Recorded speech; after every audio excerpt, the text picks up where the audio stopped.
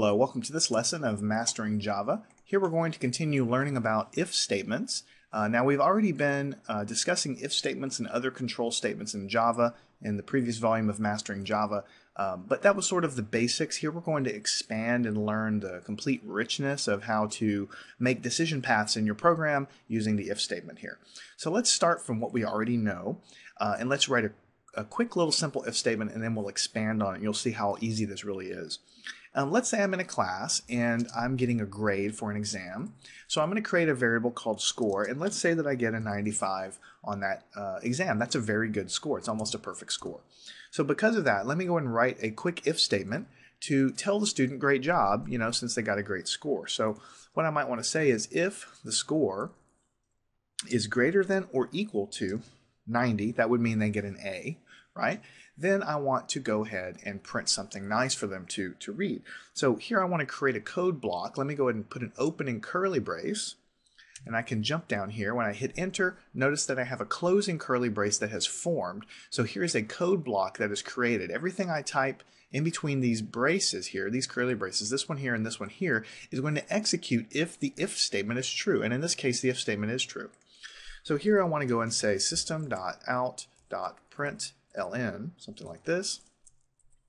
And I want to put a nice statement, great job on the exam, something like that. So this is what we've done before in Java. This is stuff you should be very familiar with. So let me go ahead and press run, and it tells me great job on the exam. Now, of course, if I change the grade that I received to 85, right, this if statement is not going to execute. So when I run it, nothing appears on the output here because the if statement was false. Nothing happened here. Program ended. So let me go ahead and put it back to 95. So this is wonderful, but notice that I've got a curly brace here. Okay, so because of that, anything between this curly brace and this curly brace is going to execute when the if is true. So I can actually come up here if I wanted to and put another print statement. I can do something like you scored A, and I can put score on the exam. So I can put two print statements here inside of this if statement. Let me go ahead and hit run here. You scored a 95 on the exam. Great job on the exam. So what you can see here is that the if is triggering and executing properly, and everything between the curly braces, what we talked about before, a code block, anytime you have opening and a corresponding closing curly brace, this is what's going to execute when the if is triggered. Everything inside of there. I could have 5 more lines inside of the if statement if I wanted, and they would all be executed here. All right, now we're going to get to the new part of this lesson. What if we didn't score greater than or equal to 90? Well, we could write another if statement here. I could put a statement if score is less than 90. I could do that, but there's a catch-all in Java, and if you've programmed in C or in other languages, you probably have seen it, and that's called the else statement. So I can put else here. I can put an opening curly brace. I can hit enter. Notice that when I do that, Eclipse creates the corresponding closing curly brace here. Everything inside of the else statement is going to be triggered if the if statement is passed over. In other words, if the if statement is false. So let me show you what I mean by that. I can put system.out. Actually, what I'll do is I'll just copy this whole thing because this particular statement here is exactly what I was going to type in. Just basically repeating what they scored on the exam. And then also in here I can put system.out.println. You did poorly on the exam. All right. So obviously, if I run it right now, I'm not going to see this other pair of statements here because the if statement evaluated to be true. The thing you need to realize about the if-else statement pair is that it's only one or the other of these blocks that is going to be triggered. So the way the program works is you come down here, if the if statement at the top is triggered as true or evaluates to true, then the entire block for this if will be executed, and the else statement is passed over. It jumps over this guy. Right? Now, if the if statement does not evaluate to true, then we skip over this guy and the else statement does execute. So you can think of the else statement as the catch-all. The else statement is what executes if the other if statement above does not actually evaluate to true, or does not actually execute. So if I put a 70 in here, then we know because of this if statement is not going to execute. And because we have an if-else pair, one after the other, the else block will execute in this case. So let me go ahead and run here. You scored a 70 on the exam. You did poorly on the exam. So we can see in this case that because I changed the value of the score, this if statement did not execute, the else block did execute. So that's the only thing I'm trying to get across in this particular lesson is the concept of the else statement. You can put ifs there. You can put 5 ifs in a row if you want.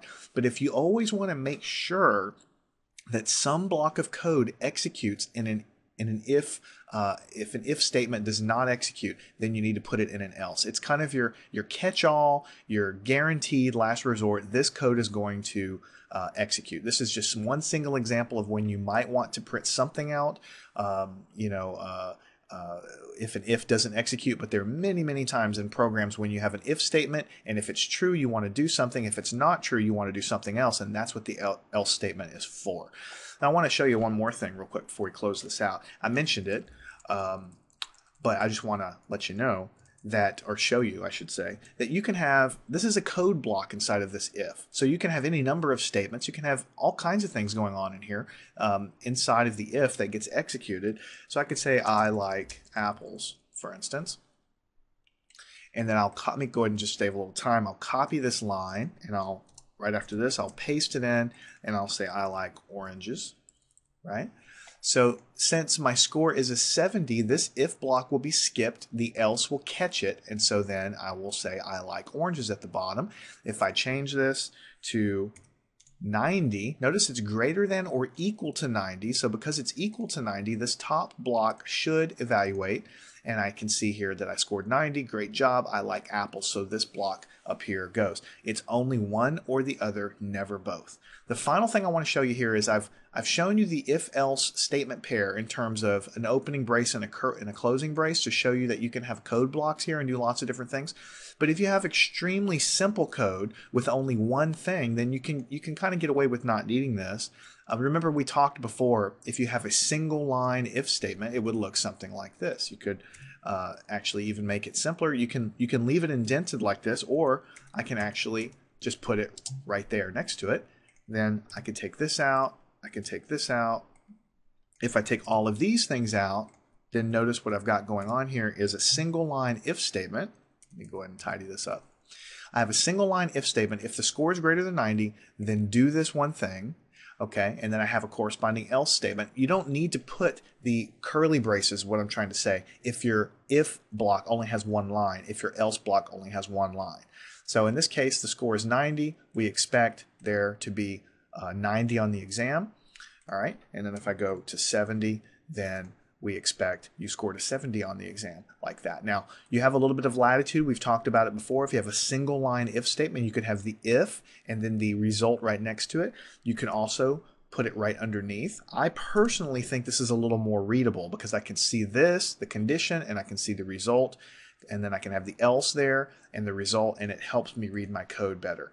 So let me go ahead and change this back to, let's say, 92, and we'll just verify that everything seems to be working correctly. So what we learned in this lesson is that the if statement that we learned before is a little bit more richer use than you learned prior to this. The if statement is all the same, but there's a partner called the else statement that you can put after your if that will always execute as a catch-all if your if does not execute or if it evaluates to not true. If it doesn't actually trigger, then your else statement will definitely trigger. It's very useful when you want something to happen for sure, even if the if does not execute. Also, we talked about code blocks with the opening and closing curly braces. We talked about single line if and else statements where if there's only one thing going on, you really don't need the braces. I personally like to put the braces on the screen because it helps me read my code, but this is also pretty readable too, especially if you do the indentation. What I'd like you to do now is go off to the example that we have. I want you to work that. You'll get some more practice with reading keyboard input and doing if and else statements as a result of what you read in from the keyboard.